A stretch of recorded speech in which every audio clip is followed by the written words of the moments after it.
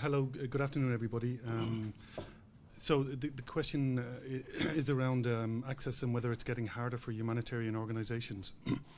I think the first thing to say really is that one really only needs to look at those conflicts that are, or those contexts that are in the media these days to realise that it's certainly not getting any easier.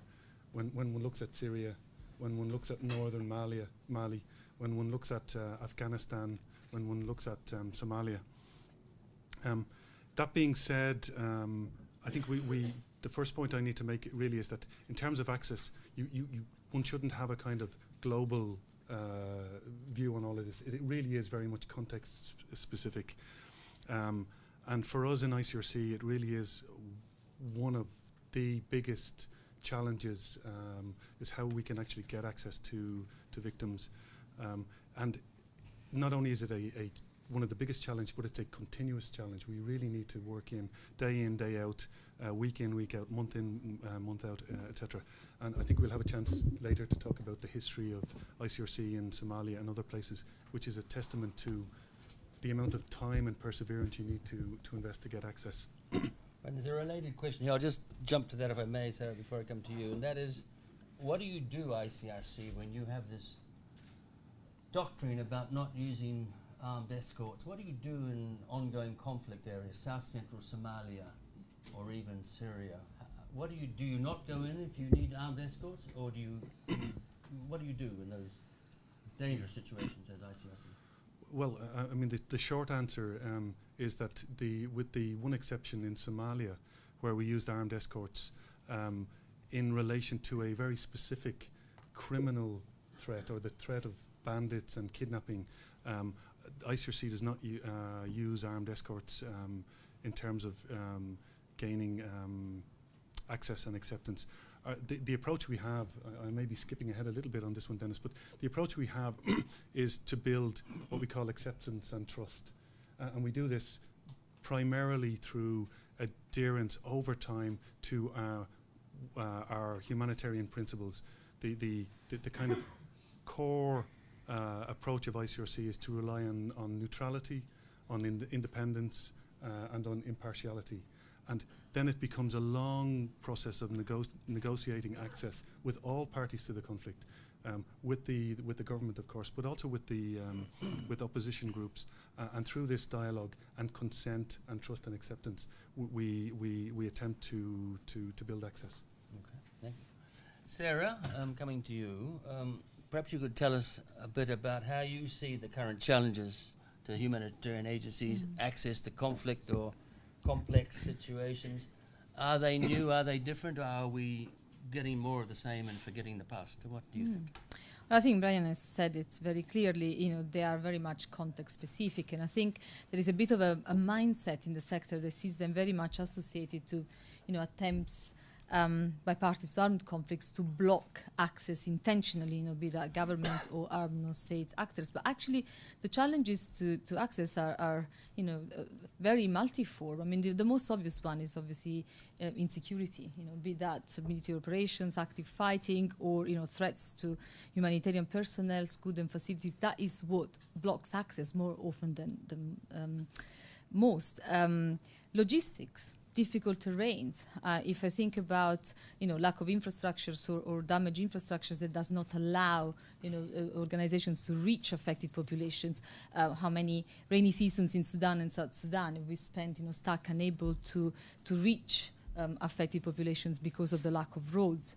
And then, of course, there are the bureaucratic restrictions, on personnel and humanitarian supplies. And some may be intentional, but, very often they're also part of a culture of government, also on the side of the opposition, that, is not deliberately about blocking access. It's about, a way of conducting business in a state that, often interferes with the ability of humanitarian organizations to respond. But there are other challenges that I think we reflect upon a bit less frequently. And one is our own ability to deploy rapidly. and to deploy consistently in all the crises. And that's something that, you know, the sector, and we're not always very good at being self-critical, but I think there are a very large number of crises in which we don't deploy, and access is largely because we're not there, the problem. And acceptance of the communities. You said, Brian, you know, this is at the heart of what the ICRC focuses on, and that's very important to, you know, make sure that you can have access. And related to that, I think one other problem is the lack of the familiarity with the legal framework on the side of, you know, both belligerents, you know, states and non-armed state groups, but also humanitarian relief organizations. They very often are not familiar with the legal framework, and therefore to not, you know, negotiate their access adequately. And that is part of, you know, why I think we're facing the challenges more and more today. Mm-hmm. And are they new, or do you think they're just more of the same in general terms? Are they? I don't think the challenges are new, but there are a lot more actors than there were before. And, you know, where you see, especially in terms of the lack of familiarity with the legal frameworks, we have a lot more organizations that are less familiar with the legal frameworks and therefore engage less in adherence with IHL, or, you know, using the framework that IHL provides. And I think that's why we see the, you know, what we perceive as being a greater problem. But we've always said to negotiate for access. This is not new. You know, there was never an era where access was, you know, offered freely. I mean, we've done a lot of work on this in HPG, and we've, you know, our research has shown very clearly that there has never been a golden age of, you know, humanitarian space or humanitarian access. On the contrary, you know, perhaps with exception of the immediate post-Cold War areas in a couple of countries, you know, with the Operation Lifeline Sudan, or perhaps in other contexts, generally has always been, you know, very challenging for organizations to negotiate their access into crisis. Marc, could you give us a view from MSF? Do you have a similar, well, first, a similar analysis, and do you have a similar approach to the ICRC? Do you agree that these challenges are more of the same, perhaps different in some respects? I mean, could you give us your first take on that? And could you also perhaps touch on any of you can do that as well, because Imran is not here, partner organizations and remote control programming issues? You know what I'm talking about. If you want to touch on those as well, please do. That was a pretty broad remit. I think to start off, I agree completely with what I've heard from Brian and Sara. I don't think the challenges are new, but I do think that these old challenges confront us in a different way today. I mean, I would say, first of all, you know, we've changed. 20 years ago, the global NGO community was not what it is today. I mean, today we're actors who will not hesitate in some circumstances to call a meeting of the United Nations Security Council, who have integrated into assistance work to a far greater degree than before the whole humanitarian protection agenda. So we are asking to go inside of a country, and with, you know, a lot of governments that will see us as, you know, an extension of the human rights community, an actor who may very well use the information, use what we see or witness on the ground against that government. So, you know, we've changed. I think also just, you know, global politics have changed. I mean, the West has been a very active, belligerent actor, and there are now more, you know, there is a more polarized, there's a schism in some ways, where there are those who would view us as largely, you know, an extension of this Western liberal agenda, you know, the Western NGO. And even though we for instance, in MSF believe ourselves to be a global actor, that would not necessarily be the perception of others. And I think we've always been that way. In some ways we are infused with our Western origins, but at the same time that means something different in today, you know, in a place like Syria or Afghanistan or Somalia than it used to. And then, you know, I think to a certain extent, governments have changed. Governments. There've always been governments who, put in place bureaucratic controls and things like that. But they're simply a larger number of them, and they seem more capable. I mean, UNDP has been doing good work. Governments now have developed administrative capacity, and you're no longer, as an NGO, able to just show up, drive around, stick your missions and your projects wherever you want without any permission, without telling the Ministry of Health or anything like that. And I think added into all of that is that just the location, and, you know, we were talking about this over lunch, the fact that there are so many more internally displaced people now means that often you are trying to work in the very place where sometimes there's conflict, but also the very place where the government or those who control your access may have a reason not to want you there, as opposed to the old days of the refugee camp where governments were all too happy to have you run around and deliver aid to, these foreigners who were on their territory. So I don't think the challenges are new. I think there are new challenges to the old, sort of the old way of doing things, just because we've all changed. We've all gotten grayer and things like that. You asked a little bit. I don't want to exactly. It's hard to say how we're different from the ICRC in terms of that. I think we're almost exactly the same in terms of that idea of, well, we need acceptance, and we are not an armed actor. We need parties to accept, and in order to gain that acceptance, we need them to believe essentially that we are independent, neutral, and impartial. So we need to pay attention to those principles. I think also, we need parties to believe that we're useful to them. I mean, it's kind of a real politique analysis of it. But at a certain point, people will not want you there if you pose risks, for instance, through speaking out or something else, and you're not delivering anything for them. So you have to have relevant programming that does something for the people on the ground. I suppose the easy ways in which we differ from MSF is, I think ICRC with its mandate and with its internationally agreed diplomatic role has an ability to leverage that high-level diplomatic relationship that MSF don't. We come at it as an international actor, but it's not quite that same. We don't have that same position, that diplomatic position. And then I think, to a certain extent, it's also the fact that we will work without the permission of a government to be in a particular location, whether it's cross-border or simply within a country without their permission. I think nowadays probably less and less, just because, if they know you're there, it's not going to, it might not be very pretty. But there is that ability to work without permission. And then lastly, I think we would differ in the ways we would use public communication around some of this. And whereas I think ICRC would have a much greater ability to leverage diplomatic channels, we would have probably a greater proclivity to use public channels to try and exert the kind of pressure you might need to be able to enter a place where you're being denied access. Thank you very much. Can I add one thing about the fact that we have changed? Because I think one thing that has changed is also the aspiration, perhaps the interest, the determination of humanitarian organizations to be present in very violent contexts, much more than before. And I think that also exposes us a lot more than before to the difficulty of accessing the populations, because we we try to deploy as humanitarian organizations in contexts that perhaps 20 or 30 years ago we would have just deemed off-bound. Yeah, absolutely. Could I just, before I come to you, Brian, with the next round, pick up something Marc mentioned, IDPs, displaced populations. I don't know if you saw IDMC. Norwegian Refugee Council figures this morning, world record levels of displacement, 28.2 million, 28.3 million, 28.8 million, sorry. IDPs last year registered, twice the global refugee figure, 6.5 million more last year, particularly Syria, etc. So I just flagged that because I think access, in my view, but see what you all think, is more about IDPs actually than refugees these days. They are the often forgotten group or neglected group. Brian, I'm going to ask you some questions Syria related, but I would just say one thing, because I know Syria becomes the topic of the month very quickly in these events.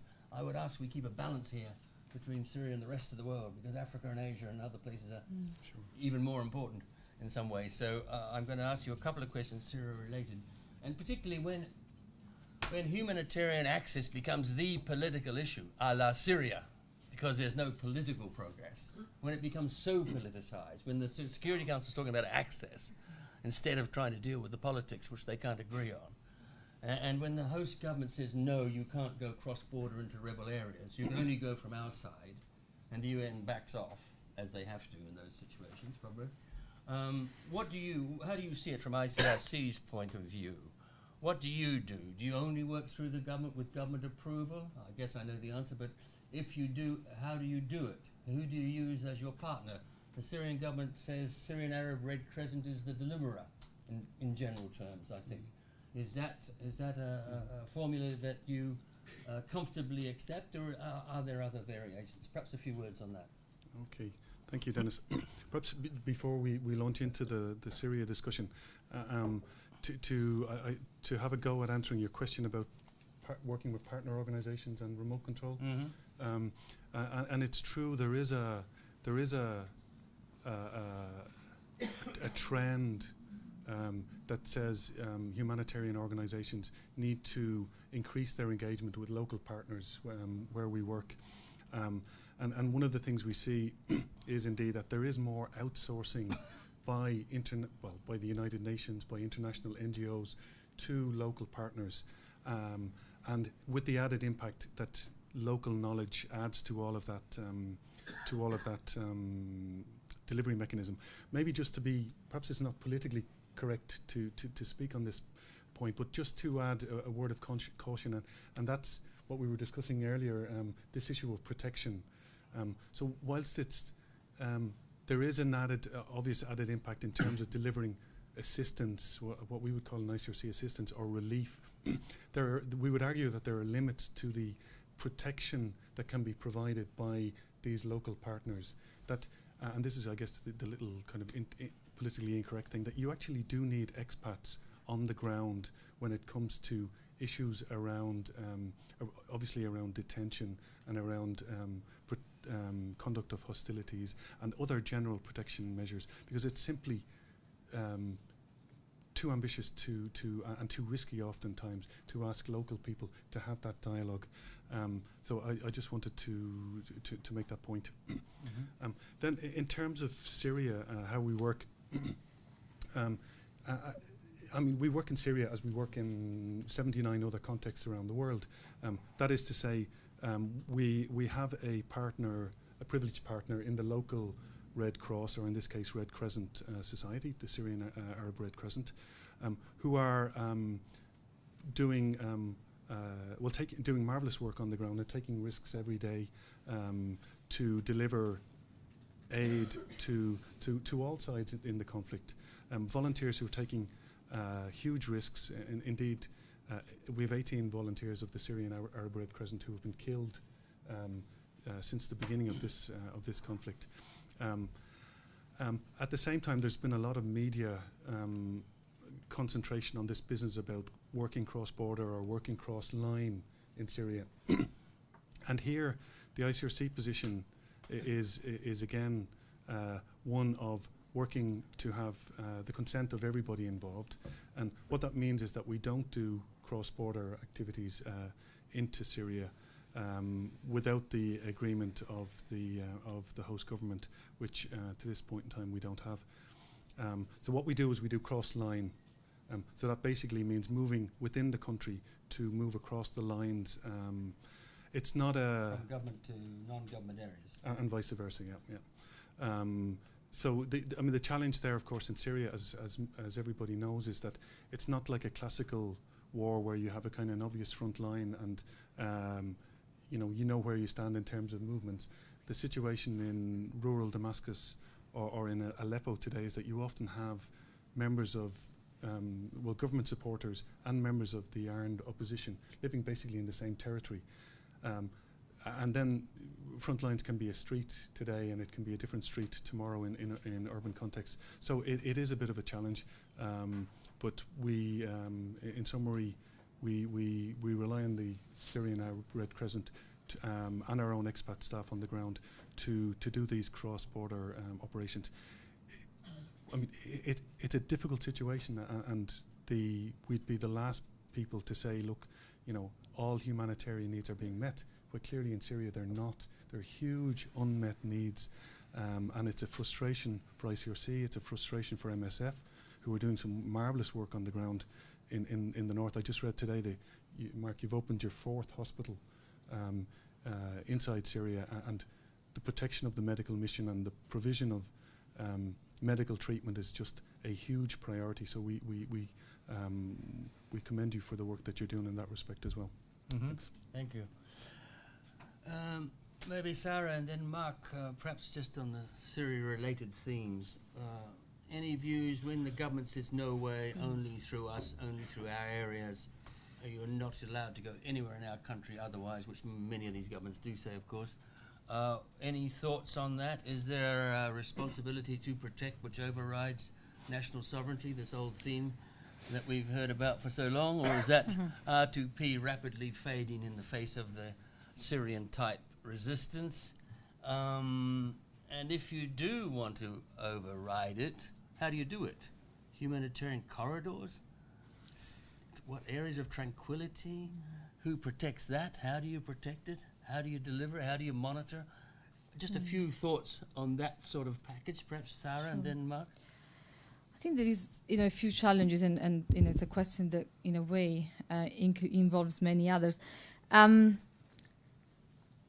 Rather than approaching this from the point of view of R2P, because I think that agenda has been so politicized, that I'd rather focus on, really the issue of consent and how that is dealt with in international humanitarian law, because, of course, that is at the heart of the problem in contexts like Syria and Sudan, and is, obviously when the governments cannot or does not want to fulfill its responsibility to address the needs of civilians and does not allow humanitarian organizations to come in to address their needs. What do you do? How do you deal with that lack of consent? And of course, international humanitarian law, entails a balance needs to be struck between military necessities and the requirements of humanity. But where does that end? Where is the limit? Where the needs of the populations are so obvious, as in the case of Syria, but also in the case of Sudan. And there could be, reasons why, a government feels that it cannot allow organizations in. There is a lot of mistrust of the aims of humanitarian organizations today. There's a feeling that aid may be used for different purposes. There are reasons beyond just the deliberate intent to block aid reaching civilians. There is I think for me that is a very important element. But it's also clear that I think international law, it needs to be a lot more, a lot clearer about, how, to what extent relief action, should be allowed in, to be clear about what are the limitations of what, governments saying no to relief be brought in. Because at the moment we've got it in relation to international conflicts, when communities are facing starvations. I think that is probably the only element that allows, sort of some no consensual action. But when it comes to internal conflict, we don't have, that same clarity, and in many ways it would be useful to have a clarification in this respect, and perhaps a clarification around the obligation to accept relief for states. We've done some work, internally, looking at where, if there are precedents, and we have found the precedents. I don't know how well known it is, but there was a ruling by the International Court of Justice in 1986 in the case of Nicaragua versus the United States of America, where the Court of Justice was deliberating that giving support to paramilitary groups, giving military support was clearly unlawful. But giving, and this is the ruling of the court, humanitarian aid could not be regarded as an unlawful intervention as long as it was limited to the purposes allowed by the practice of the Red Cross. And the ruling goes very clearly to say, to prevent and alleviate human suffering, to protect life and health, ensure respect for human beings. But then it stresses very importantly the conditions, which is very much, that above all, the aid must be given without discrimination to all in need. Stresses the principle of impartiality very strongly. And I think that's where the debate is. You may be driven to want to go in and assist communities by the principle of humanity, but that needs to be tempered by the principle of impartiality. And if you're assisting communities only on one side, what does that mean? If you're assisting only part of the communities in a non-consensual way, what does it mean for the others? How do you, deal with maintaining your impartiality as a humanitarian provider? And then, of course, there is, what you allude to in terms of how you protect your own staff and the communities in this, because obviously it will inevitably expose, communities and staff to possible retaliation by belligerents with whom the access has not been negotiated and agreed. And I mean, you talk about the corridors of tranquility. I've always felt that unless there is a very solid agreement around, these corridors, they become the favorite sort of shooting corridor. It's the place where they can target, your convoys, your staff much more easily because, at which point you're coming in. And we've seen, in so many cases, this happening. Likewise, with the famous safe areas. I mean, were they safe in Bosnia? Surely not. I mean, we know only too well.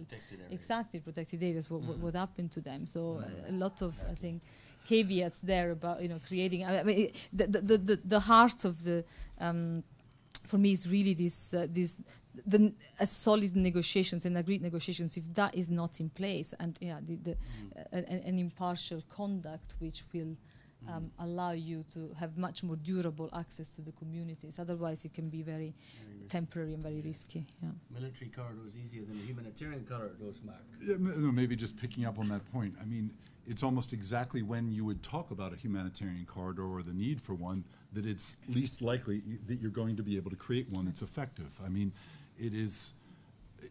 I think one thing is a ceasefire or a day of tranquility or something like that, and that's a lot different than probably using military force to create some kind of zone in which you're able to operate, and how you would do that without it creating a bias in and of itself or be created on the basis of a bias. How in a very politicized context people wouldn't see that. It'd be very hard to think of a neutral humanitarian actor, and then I think at some point it's just the last thing you need in these countries are more actors on the ground with guns. I mean, that's the problem they're having. Too many people running around with guns, and even if they're supposedly good guys with guns, I think it just adds, it remilitarizes that context. And I think, Srebrenica is, the idea that these safe havens are somehow safe, and the false impression that they might create, I think are risks that really need to be taken with some degree of seriousness as to what it is you're asking people to do, and that's put their trust in something that might fall apart very, very quickly.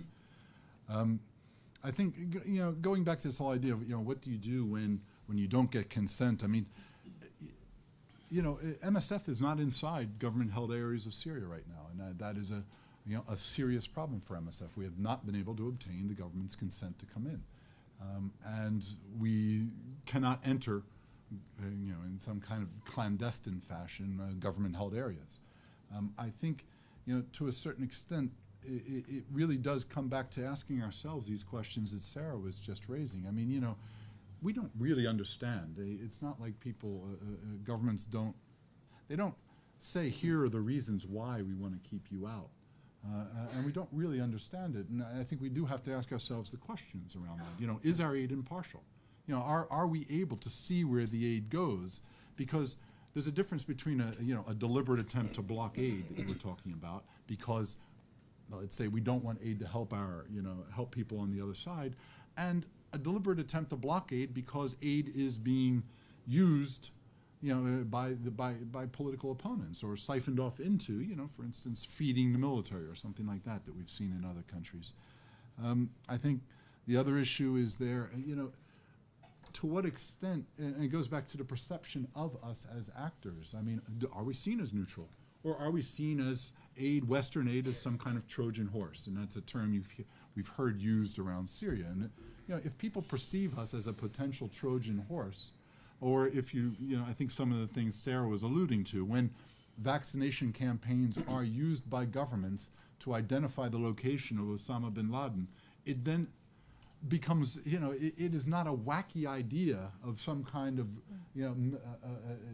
jihadi or Islamist group on the ground. It's not a wacky idea that a Western vaccination campaign might be, harboring something more than just Western NGOs who say, oh yeah, we want to come into this conflict zone because we're really good people and we really just want to give you aid, which actually seems, the idea of running towards a conflict zone without any other intention seems a bit odd anyway, I assume. And behind you. Yeah.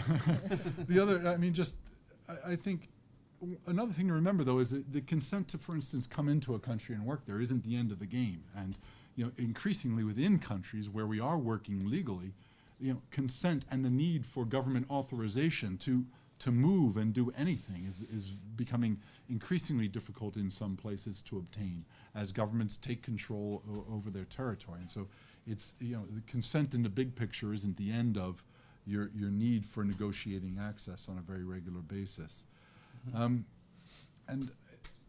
I think that's probably, I mean, I do think, maybe just to touch on MSF in Syria, I mean, we thank you, Brian, for what you said. I mean, we have managed to open up now a fourth hospital. We have essentially in the northern area, working in from Iraq and from Turkey, we've managed to open up hospital capacity and some mobile clinic capacity, but it's very, very limited and very insufficient compared to the needs on the ground.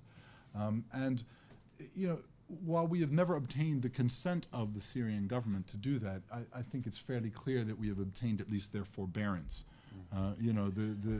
We have notified them, we've informed them what we are doing, and while they don't say yes, go ahead, we are still there, and I think that's evidence of at least it's certainly not formal acceptance. But can I ask, as one of the more adventurous NGOs historically, MSF, are there situations, forget Syria, where you would go cross-border to deal with extreme humanitarian needs without the approval of any authorities, if you could? I mean, I think that's Sans Frontières is exactly that idea.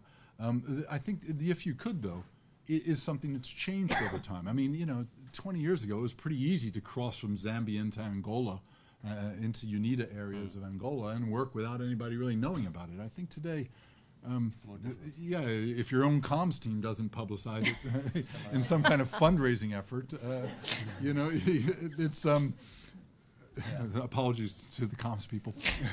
Too late. No, but too late. No, but I just think it's becoming increasingly difficult to work in that cross-border fashion, and it does. Again, I think the other thing that's happened with the way that information moves, and it's something we were talking about beforehand a little bit, is that if you violate that trust of a government, if you are violating the sovereign space of a government in one part of the world, no matter how justified you think of it, when you're negotiating for access halfway around the world, somebody might not share that opinion and might see you as an organization that does not respect sovereignty. And what does that say for your negotiating strategy elsewhere? So it's not a decision taken very easily. Okay, thank you. If you agree, but interrupt me if you don't, I was going to jump a bit from this agenda because we're running a bit behind schedule. And Sara, and ask you to say a few words about your long experience in Sudan, both Darfur and South Kordofan, Blue Nile, where many of us are still grappling unsuccessfully with access questions. What has worked, what hasn't worked? Is there anything in your horizon that you think might work where you have a complete impasse on South Kordofan, Blue Nile? Still, despite the last talks in Addis apparently, no international access to probably 1 million people or less, who knows? A few words of wisdom on that before we move? Sure. Well, maybe let me tell you something about what worked, because, I mean, this whole crisis for me is such a massive deja vu, because, of course, I was working with the UN in the late 90s in Sudan, and, I had the brief for South Kordofan. It was called Nuba Mountains at the time, by everybody. The Nuba Mountains are still part of South Kordofan, but we're referring to it as South Kordofan now.